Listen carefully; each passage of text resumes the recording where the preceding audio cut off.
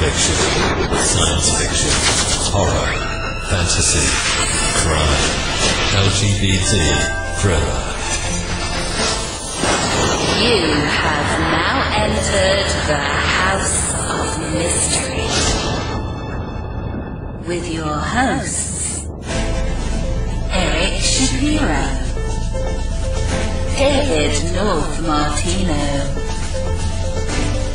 John Copenhaver, and Al Warren. Heard on 106.5 FM Los Angeles, 102.3 FM Riverside, and 105.0 AM Palm Springs.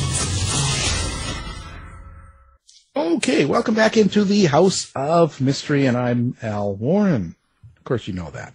And on the other side of the country, we have Mr. David Rose Martino. The man of 1,000 names. You see, yeah, but the serial killer name works for you. You know, yes, it does. Three names is perfect. 3 names, yes. It's just perfect. So did you get that Beatles documentary watched yet? No, not yet. Come on, it's only 8 hours, and I hear you got to get hours of you got to get Beatles. that. You have to get that reviewed. NBC wants it up now. Now? Yeah, and you see, because they've got the director's cut coming out, which is 16 hours long. And, of course, I'm recommending to them that you do both of those. Oh, so, I see. So you've got, 24 hours 24 Beatles documentary to watch and review. So, yeah. I better get going. I'm laying the workload on you now. Oh, man. Man. Well, somebody's got to do it. Yeah, I mean, you're sitting around the basement drinking anyway, right? So That's true. I'm tired. I mean, down yeah. here. Well, what difference does it make then? What else have you got to do? Nothing. You know, hang out with the cat? Hang out with the cat. That's it. That's all I do. Yeah, I know. It must be nice. It must be nice being the arm candy of a rich lady. I'll tell That's you. true. I don't know how you do it. I guess my secret's Al. I guess so. I got to get someone to write a book about this. Okay. Now, today we continue. This week we've been doing all sorts of interesting interviews, and a lot of it kind of sleuth, crime fiction, mystery, a little bit of thriller, a little bit of everything in there. And we've got another one for you today. Now, the book we're featuring is called Art of Betrayal, and it's a Kate Hamilton mystery. And the author is our guest, Connie Berry. So thank you for joining us today. Well, thank you for having me. And I guess if you're on the West Coast and Dave is on the East Coast, I'm in the middle. Well, there you go. I'm in Ohio.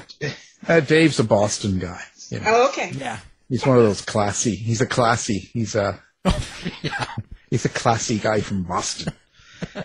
You know, you never know it. He doesn't have the accent, but you know. Boston. So, Connie, this is interesting. Now it looks like to me in your history, you've got 4 books out now. Well, actually, my 4th one is coming out May 10th. Okay, so you've got 3 books out. So that even kind of adds to it more. What changed in your life to where you decided you were going to write books? And not only write books, but actually publish them? Yeah, I think writing and publishing are 2 different decisions because I've actually written all my life. Right. Most mystery writers, or most writers, I think, will tell you that they wrote as children, and I certainly did. I wrote stories as children, and because I had a mother who kept everything, I still have them. And so they're kind of fun to read. Actually, interestingly, almost all of them have some kind of mystery in them, certainly no dead bodies, but some kind of a mysterious thing that has to be solved. And so I've always written. I've done a lot of nonfiction writing as well for business and in academics. So I've always written. I started writing my first book. I'm almost embarrassed to say this, about 12 years ago now, but I was really just kind of playing around with it because I was working full time. And so I would work on it in the weekends and in the summertime. And finally I retired. And I decided now or never. So that was the decision to be published. Yeah, it is, but it takes a lot of courage, I think, because I'm also a person that started getting published later in my life, like not as a teenager or in Yeah. my 20s. So, but it takes a lot of courage, because when you put that out there, when you're actually sending manuscripts out, quite often you get rejected. And also, once it comes out, however you publish it, then you've got to deal with other writers and people that read it. And nowadays it's worse than ever because social media is Oh, like I know. crazy. Yeah. So that's really a lot of stress. So I think it's a lot of courage to actually put your feelings, your thoughts, and put your book out there. You're right. You know, so I'm always curious on that point itself. On, was there something in particular that gave you the strength, so to speak, or was there something that all of a sudden you thought, oh, the hell with it, I'm doing it, I don't care? You know, I don't have a common story, because a lot of people have a lot of rejection stories, and I don't, but that's only because I was too afraid to put my book out there. I have a very high taste in reading. I have a master's in English, and I've read a lot of good books, and so I knew my book was not ready. I didn't always know why it wasn't ready, but I knew early on that it was not ready, and so I did not risk putting it out there. And finally, and I had people read it, other authors, and I, gotten some comments. And finally, when I did decide to go for it, I decided to actually take the advice I'd been given, which I didn't really want, but I knew that it was the right thing. And so I did a massive revision in 2018, and I actually ended that in January. And at that point, I decided, this may not still be ready, but I think I've done every single thing that I know to do at this point. And I went to a conference, writer's conference, and you could pay $20 to have an agent or an editor read your book, the first chapter of your book. And so I did that, and the editor was the editor I have now at Crooked Lane Books, and she loved the book, loved the series, and gave me a contract. So I don't have all those rejections, but only because I was afraid. And it's, I always think of it, it's a little bit like watching your firstborn go off to school, and that school bus kind of goes down the street and then turns, and you can't see it anymore, and you have no control over what happens to your child after that. And that's kind of the way you feel with a book, that you've done the best you can, and you put it out there, and then it's for the world to decide. Your English, I won't have you read any of my books then. Be grading. But isn't that, because I find that, now if I compare this, I have my master's in music. So when I listen to songs, a lot of times I'm very analytical. I think of things on a technical side, and yet I can still enjoy the melody, let's say. So I wonder if maybe is that sort of your kind of connection, being an English major, or master's or something? I would think that you would be analytical of everything you read. That's true. I never can actually read a book again, just to read. I'm a part of my brain is always, using the red pencil or thinking, oh, that's wonderful. Golly, I wish I could, have thought of something like that. So I'm always evaluating, but that's part of learning as a writer. Reading is so essential, and reading not only in your own genre, but kind of reading outside of your genre as well, which is a little hard for me to do because I read so much British detective fiction. I need to break out, but but that melody thing that you talked about, it's very possible for a book to have something in that book that carries you through, maybe the plot, maybe the characters, maybe the setting, like that melody that you like, and yet you can still see where there are some ways that the book could have been better. And looking back at my own work, I can look back now and, I wish I had a chance to revise and rewrite. I'm a serial reviser, and I used to tell people I would follow people home from the bookstore with a red pencil, making last minute revisions. I would continue making revisions until somebody tells me, I'm sorry, you have to stop. And that's basically what my editor tells me. Stop following me home. Well, do you feel that your master's in English, do you feel it's made you a better writer, or do you feel that it gets in the way when you're trying to write popular genre fiction? Oh, I think it helps. I know how to write a sentence. I know where to put the important parts of a sentence. I know grammar. I mean, it's kind of interesting when you read some writing, people need a little help in that area, but, that was never my problem. Actually, my learning curve was not the writing of the words or the sentences or the paragraphs. Mine was learning how to structure the story. And that's what I did not know. And it's kind of interesting because I had read so much detective fiction. And I knew what made a good book, but for some reason I didn't get it into my head how to translate that onto the page with my own book, and that took me a while. Yeah, it can. It's a strange part of writing. Yeah. Sometimes you can see something and understand it, or see something that you really enjoy, and yet you can't reproduce it yourself. Yeah. Or you have problems with it, Yeah. Who's it? Ira Glass, I think, and This American Life talked about that, and it was really stunning to me. But he's talked about that gap between your taste in literature and your ability to write, and that as you continue to grow as a writer, your ability hopefully reaches toward your taste. Yeah, and it's not always about your how much of the theory behind English or English lit, because it's just like in music. There's some people that can play or create something very nice, very good, and have very little to no training. So sometimes I think the story itself has to be a very important part of it. And there's also an ear, like in music. Some people have an ear for music and an ear for melody, and I think some people have an ear for language.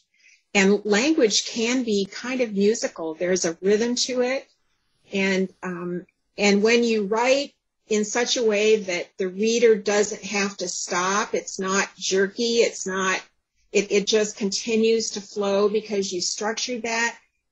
There is almost a musical quality, a cadence to it. And I've always loved that aspect of writing and that aspect of words.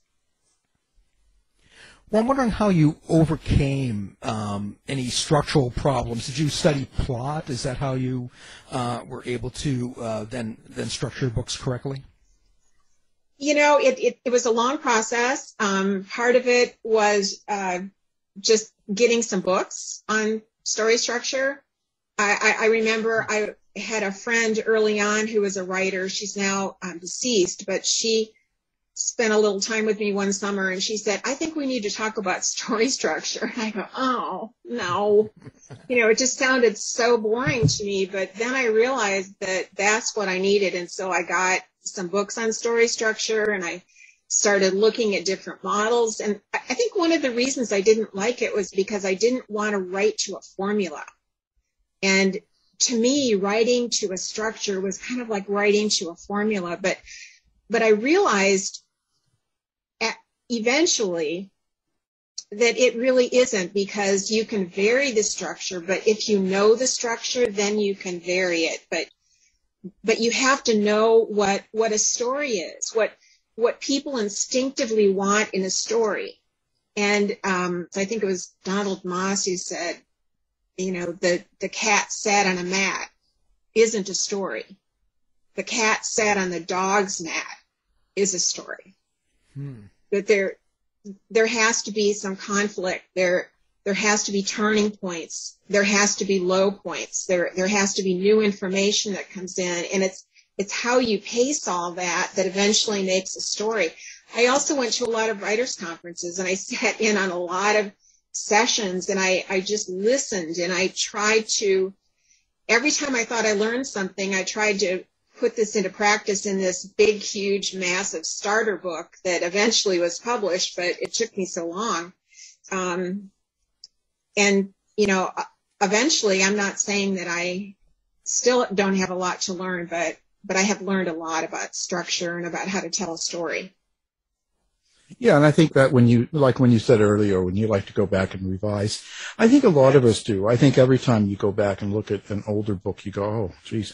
And I think that comes with the progression. You become a better writer, you know, each time you do a book and each time you go by. So you can go back and go, oh, geez, oh, you know.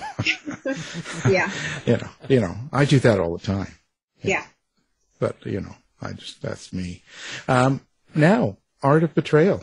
Yeah. It's a Kate Hamilton mystery. So tell us a little bit, like, who is Kate Hamilton?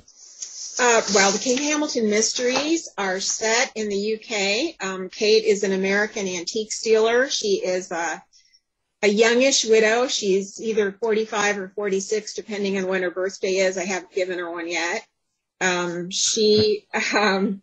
She was married to a Scottish man who emigrated and became a professor of law at Case Western Reserve University in Ohio. He died tragically, and her daughter, Christine, is a second-year student at Magdalen College at Oxford University, so she has ties with the UK, and so that's kind of the basis for the story.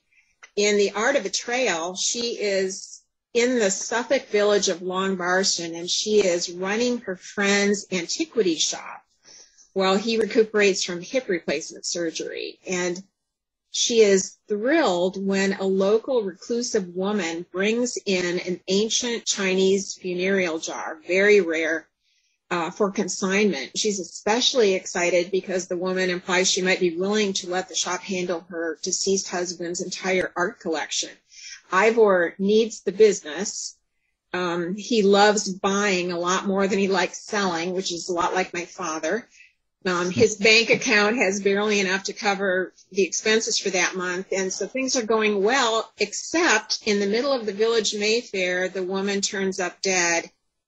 The police discover that she was stabbed in Ivor's shop, and the ancient Chinese jar is missing. So now Ivor Tweedy may be ruined, his reputation. So this is where Detective Inspector Tom Mallory comes in, Kate's friend. He is doing the police thing, and he's looking for the victim's missing daughter. At the same time, Kate begins to notice puzzling connections with a well-known local legend of the Green Maiden. And actually, this time, Kate is working with the police. They hire her to appraise the dead woman's art collection and find out if anything else is missing from it. So that's kind of the premise of the story. So when you create, so you've got two kind of main characters in the story, you know, of course, Kate Hamilton and Tom Mallory. Where did you get Kate Hamilton from? Like, where does that character come from? Is that you, or is it someone you'd like to be, or is it someone you know? Like, we want the dirt on this. Okay, well, you know, some people think Kate is me, especially when they know that we share a lot in common. Kate grew up in the high-end antiques trade, and I did as well. Her father was the one who taught her about antiques. My father was basically the one who taught me about antiques as well. And so much so that I went to a speaking engagement one time, and because Kate is a widow, the person interviewing me assumed that I was a widow as well, which I'm not. My husband is very well. But I think Kate is kind of an alter ego for me. We do have a lot in common, but we have a lot not in common. She's younger than I am. She's taller than I am. She has some gifts. She has some deficits that I don't have. But because I don't really connect myself with her on a personal basis, I can be a little more dispassionate with her. I can make things difficult for her. I can have her do actually whatever I want. And that's kind of fun because life isn't like that. I can't control my own life, but I can control Kate's. Well, I don't know. Maybe we should see. Is your husband with you? Can we see that he's alive? That he's okay? Proof of life. Well, if he comes barging in, you'll know, or if the dog starts barking. But You know, maybe he's really a representative. No, I just. Okay, so how do you describe your relationship with Kate and with your characters, your main characters in all your books? And I ask that because when we talk to a lot of fiction writers, they give me different explanations of who their characters are. And they'll say it's like my family, or it's like my children. They're like they always can describe them in that sort of that kind of a manner, and I always find that curious. So, do you have the same sort of relationship with your characters? No, I actually don't. Now I'm beginning to wonder if I should, but I don't. I don't think of them in that personal way. They are people that I have created, and they're not based on any particular person, but I have taken parts of people that I know, elements in someone's personality that I have really admired and liked, and I've put that into one of the characters, but I've also perhaps added in some things that I have seen that I don't like so well, or maybe not seen personally, but seen in characters in a movie or in a book. It's just that I have like all kinds of, almost an unlimited source of material for creating characters, and each one is created specifically, and I try to even give them kind of a distinctive way of speaking, and that's not too hard when it's the UK, because much like the US, people even from short distances away, less than 100 miles, will speak slightly differently. So that's been kind of fun to research that as well. And then also depending on where they are in society, the posh people, will speak in a certain way, and the regular middle class people, lower class people might speak in a different way. So I think they're just all amalgams. But I really like all my characters, and some of the characters that I like the best are the bad guys or the bad girls. Well, you were talking earlier, and you were just talking right now about distinctive voices, and we were talking about basically having an ear for language. Which I totally agree with. And I was just wondering, when you write Kate and Tom, can you hear the characters in your head? I know I hear voices. Oh, do you really? Dear. Yeah. He's insane. I'm insane, but I don't literally hear them in my head. I don't think you probably do either, but I think I know what you mean. I tend to visualize things a lot. I write scenes like a scene in a movie. And I see it, I see the expressions on their faces, I hear the tone in their voice. That's really hard to put on the page, because you can't put the tone of someone's speech. You have to indicate it some other way by either how clipped they are or how fulsome they are in their speech, or maybe by cues in their body language, in their facial expressions. But that is really fun for me. Writing for me, it doesn't come easily. It's very difficult for me to put words on a blank page, but once I have words on the page, even if they're awful, then I really start to have fun, because I love that process of revision. That's where a book comes to be. Shaping, paring it down, thinking about the details, how many are necessary, how many are too many. Just all that kind of thing is just so much fun for me. So right now I'm working on the 5th book in the series, and it's really hard work, because I'm just, every day I'm putting new words on the page. So when you're doing this series, now, is each book going to stand alone, or are you going to have to kind of read them all? I've been very pleased with some of the reviews that I've gotten where people have said this reads as a standalone. And I think what that means is that you don't have to have read any previous book in order to understand the current book totally. But there are some aspects, the series arcs, the relationship between Tom and Kate, for example. Some of the other characters have arcs that span different books. So I always try to start with the first book in a series, and I would love for people to do that, but it's definitely not necessary. Right. Well, listen, you pick up things about a character that you've missed in the past and stuff. So yeah, I think it's important. Do you put like under the story itself? So when we look through, this particular story in Art of Betrayal, but underneath that, is there kind of a subtext or kind of something that you hope people pick up? Well, yeah.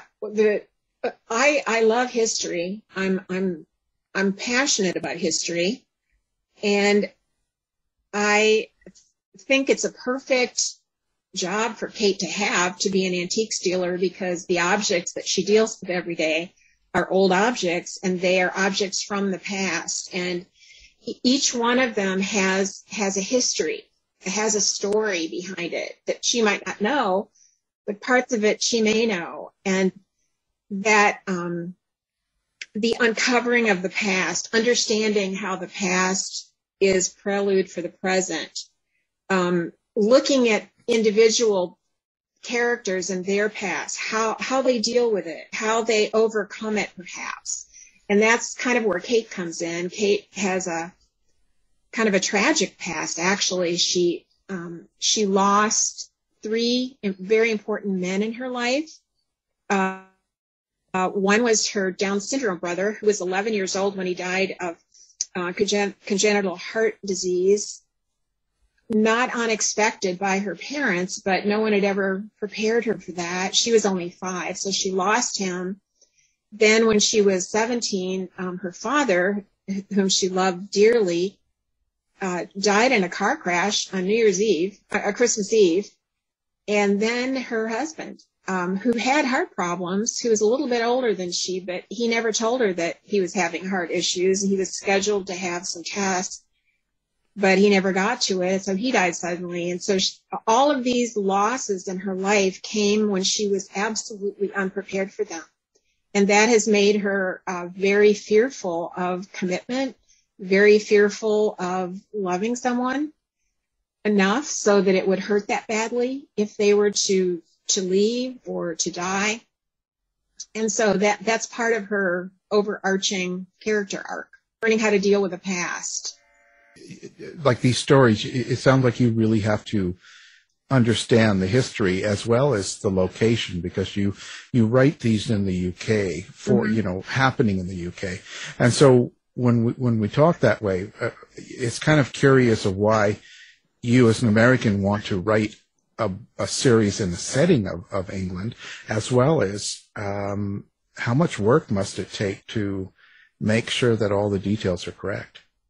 Well, if you knew me, you wouldn't think it was so strange, because I am an Anglophile, always have been. I think it started with my Scottish grandparents, who came over as adults actually to work for some of the wealthy families in the U.S. The Rockefellers, for example, that's where my grandmother worked for. They liked Scottish people to work for them.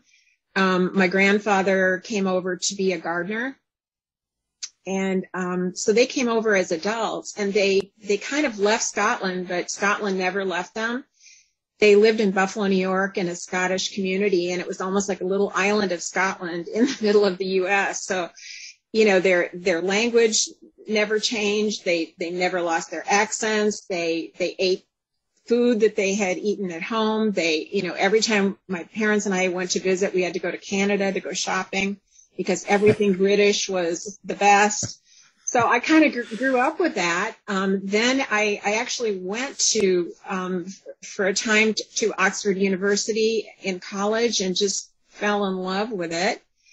And since then, because I'm such an Anglophile, I have just immersed myself in British television, which is wonderful. British books. When I was in junior high, I discovered P.G. Wodehouse. I'd never heard anything so clever, so funny in my life. Nobody that I knew talked like that. And I just loved it. And then I started reading the Golden Age mystery writers. And this was, I was very young. So I started reading Agatha Christie, of course, which most people start with, Nagia Marsh, Dorothy Sayers, Cyril Hare, G.K. Chesterton. So I have been immersed in that. And then for the past, 25 years, my husband and I actually travel to the UK at least once a year. In fact, we just got back. We kind of slipped in that little window when you could still go. Now I think they've tightened things up again, but so we were there the end of October, early November. Yeah, it's, when you write a series based in another country, you can't just make it up. You have to go. And when I go, I feel like I'm topping up my Britishness, listening to how people speak, looking at the way they dress, getting an idea of what the geography looks like, eating the food, just all of the sensory experiences that you have in travel. And that has helped me. And then I have actually developed, especially during COVID, I've developed a lot of sources in the UK. So I have a detective inspector in the Suffolk Constabulary who answers questions for me. I have a priest in Long Melford. I have a lawyer from London. I have somebody in the coroner's office. I have a couple of museum curators, just people that have been willing, very generously willing to answer questions when I don't know something. And then I always think, okay, well, my main character is American, so if she gets something wrong, I'll just chalk it up to her being an American. Americans don't get things wrong. Oh, they do. They're always right. What are you talking about? Jeez. True. No, it's one of my favorite. I love watching ITV and BBC and all that. We have that where we are. Yeah. Have been living the last couple of years, so it's quite entertaining. I love British stuff myself.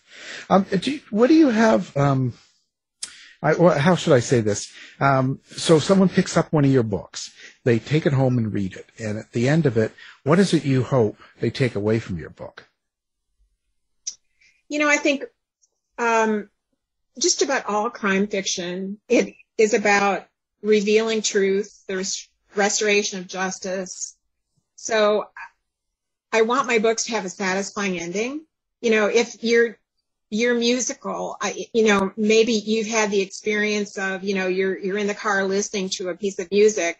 It's coming to the end of it, and you can't leave the car until it comes to the end of that musical expression, because it just, you can't have it hanging in the air. So when people come to the end of my book, I want them to be entertained. I want them to be surprised, not shocked maybe, but to say, oh my goodness, I never saw that coming. But then I want them to think right after that, oh, but yes, now I see. I can look back and see how she planted the clues, and I should have understood more than I did. But I also want them to come away with a sense of a completion of a story, that justice was restored, that the world is back in its normal shape. And then I want them to look ahead a little bit. So what I usually do is I end with a little bit of an open-ended piece that could lead into the next book. Oh, cliffhanger. Well, yeah, not exactly, Not but just, close to that idea. Right. Yeah. So now, and another aspect of this, okay, of course, Tom Mallory is a detective inspector, but Kate Hamilton isn't. So that's kind of a way you've kind of added the amateur sleuth with the detective. And is that something that you're curious about yourself? Are you kind of an amateur sleuth yourself? I actually am. In my Scottish side of my family, that was my father's parents. there were a lot of mysteries, things that were not said and things that were not revealed. And so I have actually discovered a lot of them. I discovered, for example, that my grandfather was not my grandfather. My real grandfather was Irish, and they separated when my father was 8. And she met my Scottish grandfather. They actually lived together for many, many years because her real husband was still living. And after he died, which was many years after that, they were coming to visit us in Illinois. I was living in Illinois at the time with my parents. And they actually got married in Crown Point, Indiana, on the way, which was the only county in Indiana where you could apply for your marriage license and actually get married on the same day. Kate has said on a number of occasions, I hate mysteries. I can't abide mysteries. But in the book I'm writing right now, I say that that's not really true. Kate loves mysteries. What she doesn't love is not knowing. And that's kind of the way that I have always been too. I want to know. I want information. And if something doesn't make sense or I can't come to the bottom of it, I will try very hard to get to the truth. My grandmother would be appalled at all the things that I know about her now. For example, every time the census taker came around, every 10 years, she would shave a couple of years off her life. Oh. And back then you could do that. You could say you were any age you wanted to. You could say your name was anything you wanted to. You could make up your history because things weren't online. Things weren't documented on computers. Today we can't do that, and actually there's a lot of information on the computer today that we can go back and try to find the truth, find secrets. So yeah, uncovering secrets is what I love in my real life, and that's what I write about too. Yeah, it's interesting. You know, there's so much information available. It's just finding the right information. Yeah. That's the hard stuff nowadays because it's inundated with a lot of BS. Yeah. You know, unfortunately. Well, that's amazing. So how do you like to interact with your readers? Do you do a website, or do you have social media, and kind of what's your favorite way? I do have a website. It's www.connieberry.com, and I try to keep it up to date. I actually have a monthly newsletter, and I really enjoy that. It goes out to, I can't remember how many people now, but quite a few. And I love hearing back from readers. I love when readers contact me and tell me, either pointing out something I got wrong or hopefully telling me that they really, really love the story. I like going to fan conferences like Malice Domestic, where you meet readers who love mystery fiction. And I actually love doing author events as well. Of course, we've been doing just about all of them on Zoom these days, but now we're starting to do some in person as well. And I love that because the people who come are there because they want to know. They want to know what you're writing, why you're writing it, your process of writing. And they're usually a pretty informed group. So it's very fun. Well, of course, we'll have that linked up with our website and everything so people can find you if they do. Does it bother you when people give you bad reviews? Of course. I've heard a lot of authors say, oh, I don't read my reviews, but I don't actually believe that. I don't think that you can avoid reading them. I got one really, really bad review. And, you know, it's funny because of all the good reviews I've gotten, the bad review is the one that's stuck in my head. You know, I just can't get over it. So, yeah, writers are people. And I think that, you know, reviewers should be very honest about things. But sometimes, and unfortunately, I've not experienced this personally, but I know friends who have, where people will really say pretty awful things and not really realizing that these are human beings, that they put their heart and soul into this book. And, you know, maybe it's not the next bestseller or, you know, classic, but, you know, Yeah. yeah. Well, people are mean nowadays. There's a lot of meanness out there. I always track them down and have them terminated, you know, personally. Oh, okay. You know, I enjoy doing it. And then I write a book about it. Yes, well, you could put them in your next book and kill them. Yeah, exactly. I've got a whole lineup of them. I'm busy. I got a lot of murders going on here. Okay. A lot of torture. Listen, so I was just wondering, are your process, are you able to just sit down and turn it on then? Like, have you got that ability to go, okay, well, tonight between 6 and 8, there's nobody here and I've got time, and you can just sit down and then write? Or do you have to be in a particular mood, or does it have to fit you? No, I think I'm somewhere in the middle. I wish I were more disciplined. I should be, but I'm not. So I do try to write every day. And it's very difficult, as I said, to put words on a blank page. And so my process, what I usually do is when I begin every day's writing session, I begin with what I wrote the previous day, at least a scene, and I revise that, which I love doing. Oh, I just love that. But then, because I've gotten myself back into the story, I can make myself push on and push forward. I know where I'm going. I'm not exactly a plotter. I plot out the major events. Sometimes that changes, but I don't always know how I'm going to get from point A to point B. Right. You don't have it outlined, so you don't sit there and kind of go, well, this is how it's going to end, and then write, or do you just kind of go with it and find out how it ends yourself? No, I usually know how it's going to end, although I'm always open to things changing, and they often do. Not necessarily who did it, but a lot of things in the middle can change, and sometimes things unexpected happen. I know I've heard other writers talk about this before, but when I was writing the book before this, A Legacy of Murder, Kate was talking to someone about a person who was suspected of committing a murder.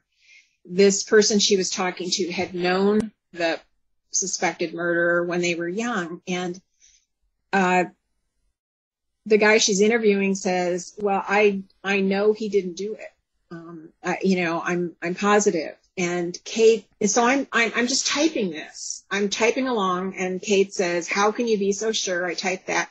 And then I find myself typing the words, because he's dead. Really? He is? and then I realized that, no, that actually is really good. But then I had to go back and change things in the beginning. So I love the moments when I'm surprised and things happen that I haven't been anticipating. It doesn't happen every time I write, obviously, but when it does, it's usually exactly the right thing. Well, have you ever noticed anything like, I know when I write sometimes, it's almost like being in like a daydream where like the weather changes or the time changes. It was just a minute ago, it was like 9 a.m. and now it's midnight. Do you have anything like that happens, or do you usually, are you able to keep kind of the same time and place?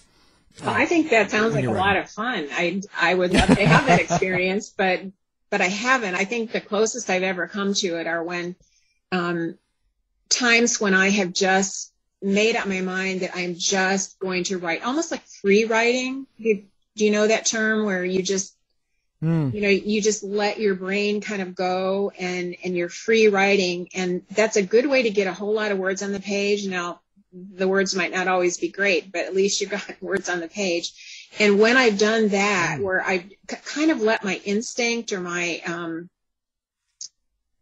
my creative side take over, that's kind of when these unexpected things tend to happen. And so I probably should do that more often. Usually when I'm writing a scene, I write down for myself who's in the scene, where it is, what needs to happen and any kind of undercurrents or things that I need to add in, and then I just write. And then I have to go back and change things to make it better. I'd love to write that like that, but of course, it probably won't happen. But now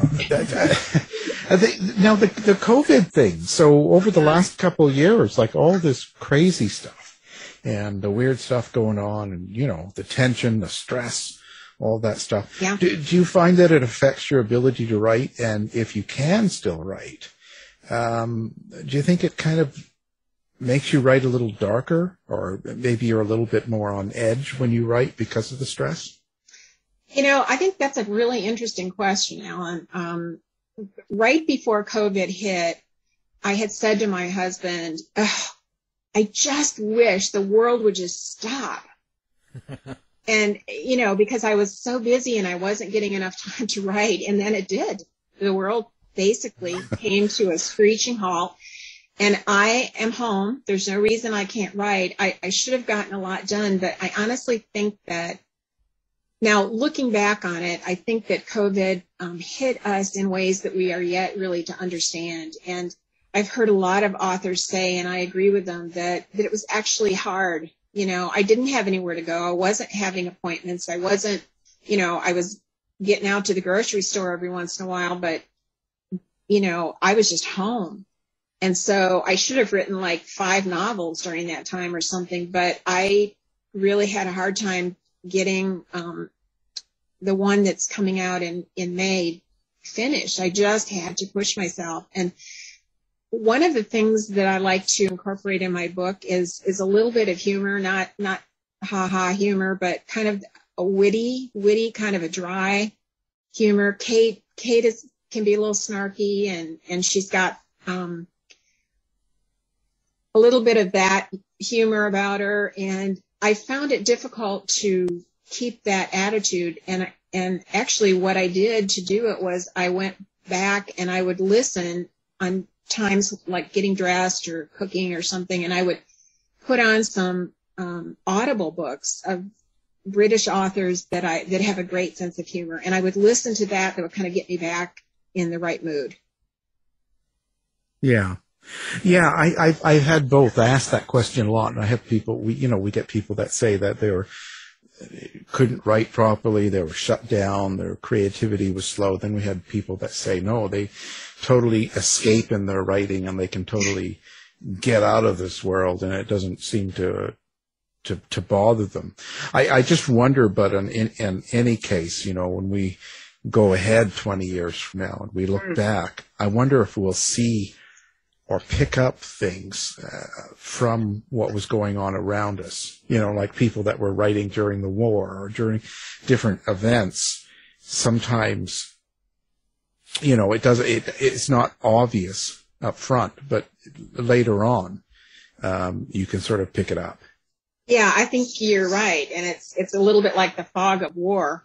While you're in the middle of the battle, you can't really see anything around you, and it's only later that you can look back. And so, yeah, I do think, I don't know if it'll take 20 years, but I do believe very strongly that we are going to be able to look back on this period of time and see things that we're not aware of right now.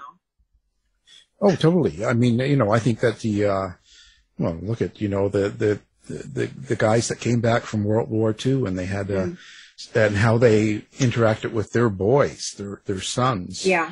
And look at all the serial murders in the 60s and 70s.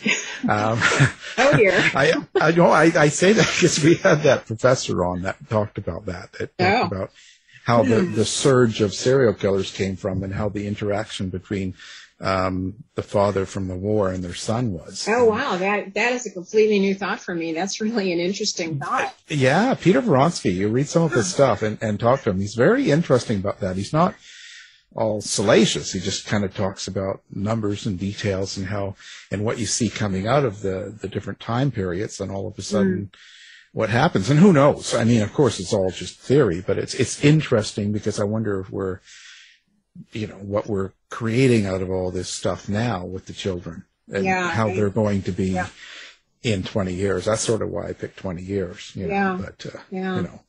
You're right. Well, so and we have you to blame. You you wanted the world to stop, and yes, here we go. I did. I mean, you should be ashamed. Anyway, well, it's certainly been a very, very good conversation. I've enjoyed having you on, and it's been fun. Fascinating. And now, so the book we're talking about is Art of Betrayal, and it's a Kate Hamilton mystery. Yeah, put a V in front of it. The Art of Betrayal. Oh, the art. And they're actually, the Art of Betrayal. See, she's an English teacher. Yeah, and get it right out. Sorry about that. And I found out later there's another book with that same title, and it's about, I think, spies during World War II or something, but that's been out for quite a long time. So. Yeah. Well, we'll just get that. We'll complain about it and have it taken down. So. Yeah. No, it's been interesting. So our guest today, Connie Berry. So thank you very much for coming on the show. Thank you very much, Alan. I enjoyed it. Thanks, Connie. Tired of wasting time trying to decide what to watch on your streaming service? Go to our website and look for the Martino movie reviews. To find out more about our show, guests, or to listen to past shows from our archive, please go to www.houseofmysteryradio.com.